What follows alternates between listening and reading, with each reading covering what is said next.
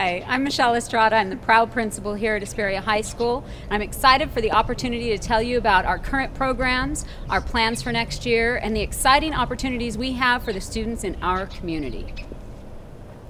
The home of the Scorpions is turning 30 this fall. As a longtime resident of Hesperia, I was here as a student when we opened our doors in 1984 with an enrollment of only 1,300 students. Returning as a teacher and later an administrator, I watched and maybe held my breath just a bit as we grew to nearly 4,000, added a second high school in the district, grew again to nearly 4,000, added a third high school in the district, and now have settled into a fairly stable 2,000 students. As the first and original high school of Hesperia, and as the school I was proud to attend and proud to have my children attend, Scorpion Country offers tradition, character, and a warm, diverse culture, along with some truly amazing programs. One of the strengths of Hesperia High School is that we offer a wide variety of courses in order to truly individualize each student's educational plan. From the traditional series of courses to specialized courses such as psychology, environmental issues, statistics, there's something for everyone. Our state-of-the-art science labs are home to a wide variety of courses and many advanced placement courses. And whether a student needs extra support or an extra challenge, we can provide. Our Freshman Honors ACE program was designed to give early college readiness through advanced classes and the opportunity to begin taking AP courses in the sophomore year. Our AVID program prepares students who might otherwise not have gone on to college to not only go to college, but to go with the tools they need to succeed. And while AVID is a powerful elective class for preparing students for college, we also have a wide variety of other electives to challenge students and prepare them for their futures. Engineering is a perfect example of a program that connects the core academics such as physics with the challenging career focus of robotics, design, and engineering. Our students are learning how to work in teams, create, and problem solve, and they are winning competitions across the region. Another exciting and successful emphasis at Hesperia High School is communication through multimedia journalism with our amazing Sting newspaper and our very own live video broadcasting. In fact, this production is coming to you courtesy of our state-of-the-art, one-of-a-kind in the high desert broadcasting class. We are the only school around doing live video announcements from our own studio, complete with green screen and teleprompter. This is just one of the many ways that Hesperia High School is leading the way and leveraging our students for success. Our ROP programs further enhance our multimedia offerings with graphic and website design. Our website design students are working to redesign our own school website, where other schools have their staff members create it. ROP also offers law enforcement, restaurant occupations, medical terminology, nursing, and manicuring, providing our students with applicable career skills. Our highly successful automotive program is offered both during the day and as an after-school ROP course. Our students can do a variety of maintenance and repairs, and in fact, they recently did the alignment on my car. Hesperia High School helps students to be college-ready through AVID and advanced placement courses, career-ready through specialized electives, and we also work to develop creativity through award-winning music and arts programs. Our offerings include multiple choirs, vocal ensemble, Black and Gold Regiment, our strings, jazz ensemble, sculpture, multiple levels of art, and a cutting-edge photography program. The recent This Is Us photography project highlighted the wonderful and dedicated students and staff who make Hesperia High School a great place to be. Now, we all know it takes more than great academic programs to engage teenagers in their education, so at Hesperia High School we also work to make sure there's something for everyone outside the classroom. With over 75 clubs, there's no excuse for students not finding a niche. Students get the chance to participate in events, plan activities, fundraise, and serve their community. The skills they gain from leading and serving will serve them well in their futures. And let's not ignore the need to be physically active and healthy. Scorpion Country is home to a multitude of sports and a tradition of sportsmanship and competition. Competing and winning are central to our sports programs, but being depended upon to contribute to a team and to follow through on commitments and learn self-discipline are also of tremendous value to our youth, and is something that they learn very well in our athletic programs. We watch our scholar athletes grow into amazing young adults, and we watch them head off to compete at the collegiate level. As you can see, we have a lot to offer for your students. For information and help in finding just the right educational and extracurricular programs, feel free to visit our counseling office, our College and Career Resource Center, our activities office, or our athletic office. We are all here to help you help your student to be successful.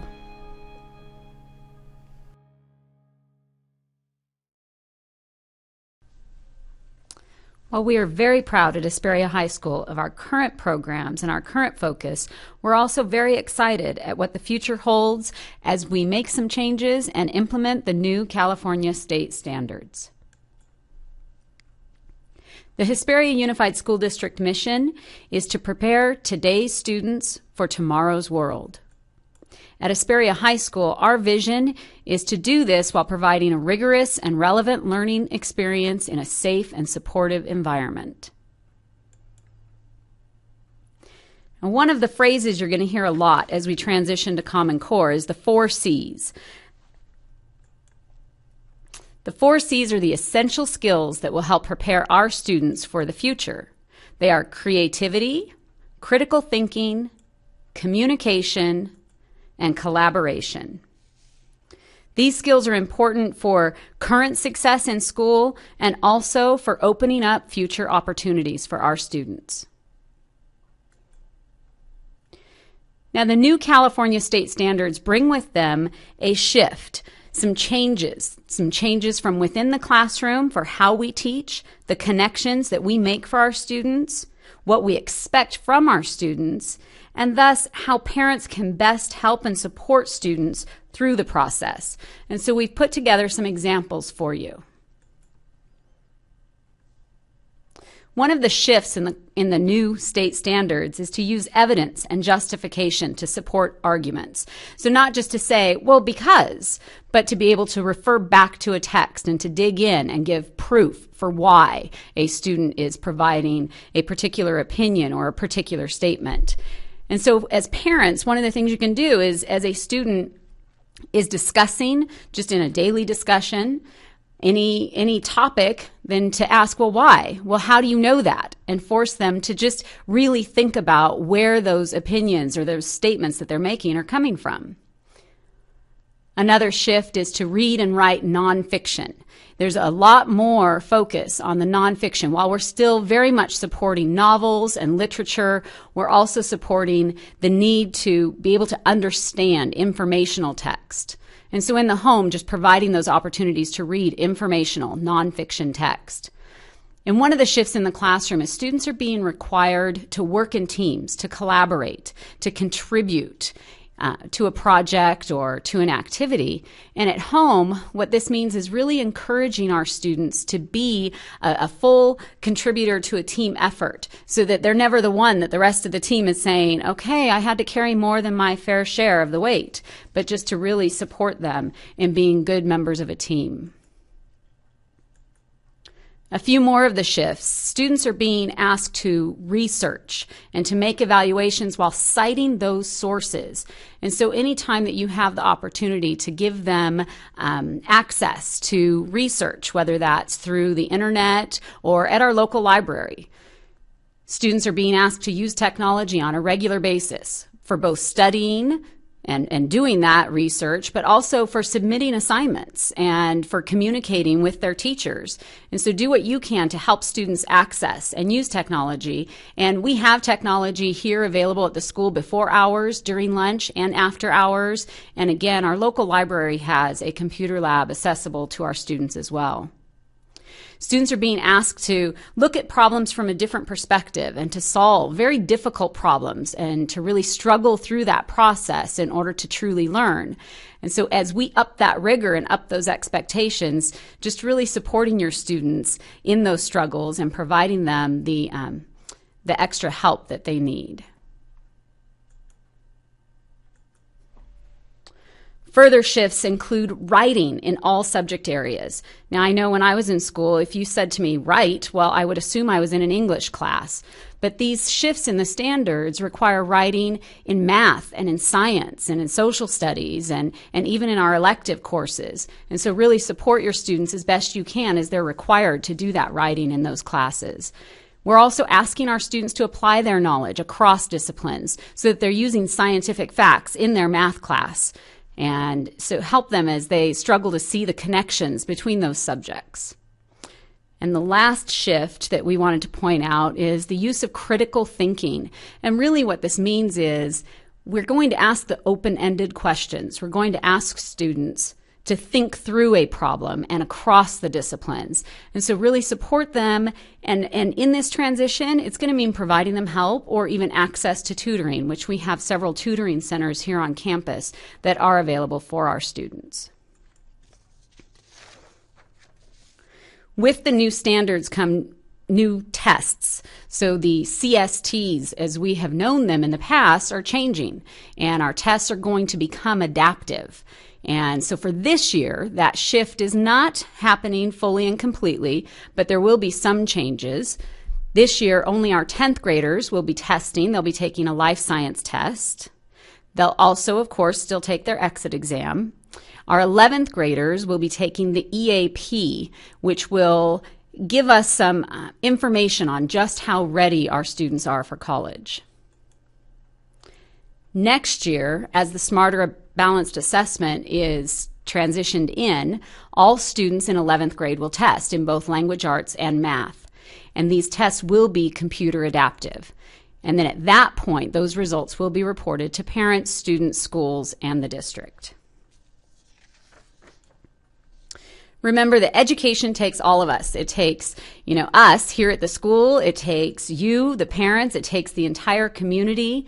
It takes articulation with the colleges, the universities, and any technical training programs that we can provide access to for our students.